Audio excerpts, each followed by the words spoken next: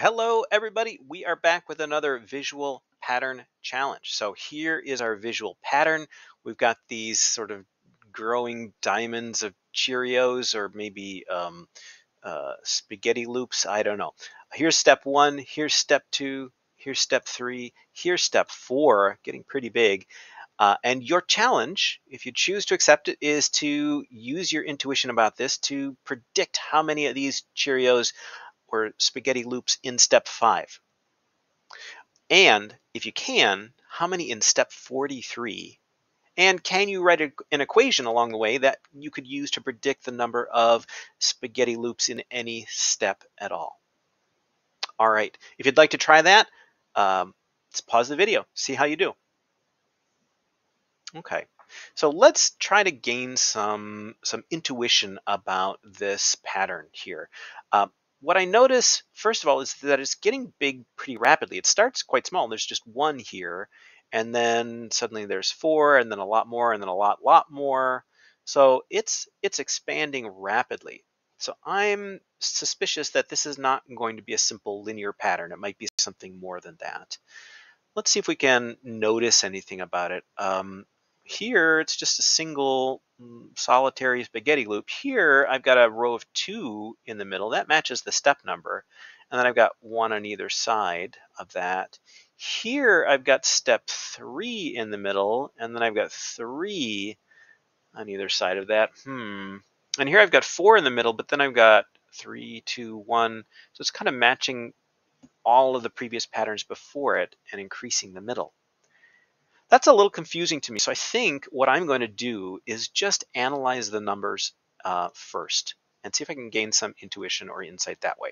So I'm going to write down the step number and the number of, I'm going to call them spaghetti loops. So the number of loops here. So in step 1, we have 1 loop. In step 2, we have 4.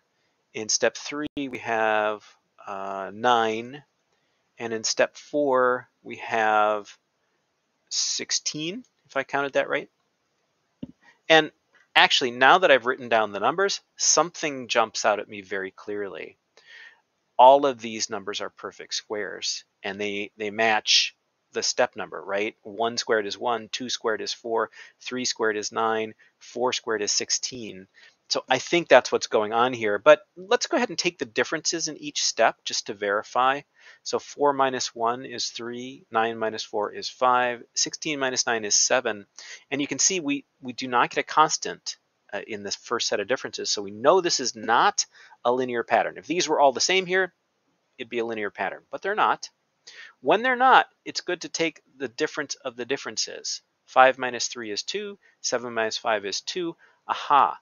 Now they're coming up the same. If the difference of the differences is a constant, then it's a quadratic. It's got an x squared in it somewhere. So that verifies what I was thinking, but just by looking at these numbers, the 1, 4, 9, and 16. And now that I'm thinking along those lines, actually, if I stop looking at these as diamonds, I can look at them as squares, right? So here's a 2 by 2 square if we just look at it from this direction. Here's a 3 by 3 square. Here's a 4 by 4 square. So now this is making a lot of sense. So for step 5, we should just have a 5 by 5 square and kind of tilt it a little bit. So this is 5 by 5, and there would be 5 times 5 spaghetti loops in there, so 25. So I think in step 5, we're going to have 25 of these loops. And this, I don't think there's anything else we need to do to it for our equation.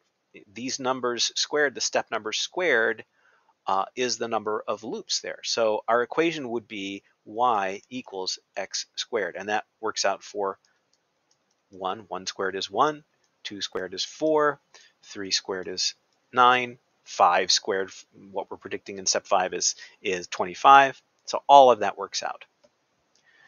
So that ended up being simpler than it looked at first glance. The last thing we need to do is simply figure out how many in step 43. And for this, we're just going to plug in step 43 for x. So y equals 43 squared. And that should give us the number of loops in step 43. And 43 times 43 is 1,849. That's a lot of spaghetti. Well, how did that go for you? Did you get that? let me know. Thanks, everybody.